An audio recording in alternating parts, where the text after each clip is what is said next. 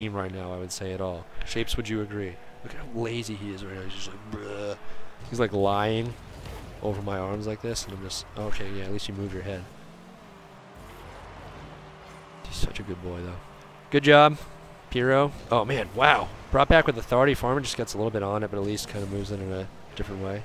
Shapes is a big boy. He weighs like, I don't know, what'd you say, like 12, 13 pounds? He's a kind of a heavy cat, so. And he has this thing where he just like kneads his paw. He lets his claws, he like retracts them onto my skin just a little bit, just kind of like digs them in, and then he'll pull them back, and then he just like he's kneading me. Give me a little claw massage, because he knows it's like, kind of hurts, but it's so cute. Sutro with a huge clear. Getting some real cat talk.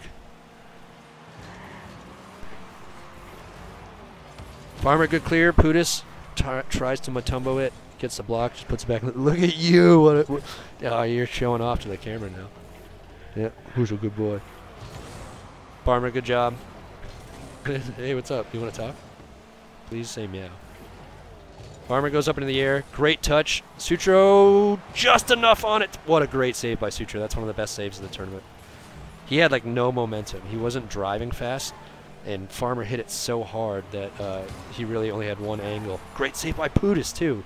Farmer, oh yeah, you're going up. See, dude, look at that. Shape's taking a swipe at my mic. Unbelievable save by Pudis there. Farmer robbed twice now. Okay. Shapes decides he's going to go explore my room. I can kind of focus on the game now. You see how overwhelmingly adorable that is. It's hard to compete. Minute left, 1-1.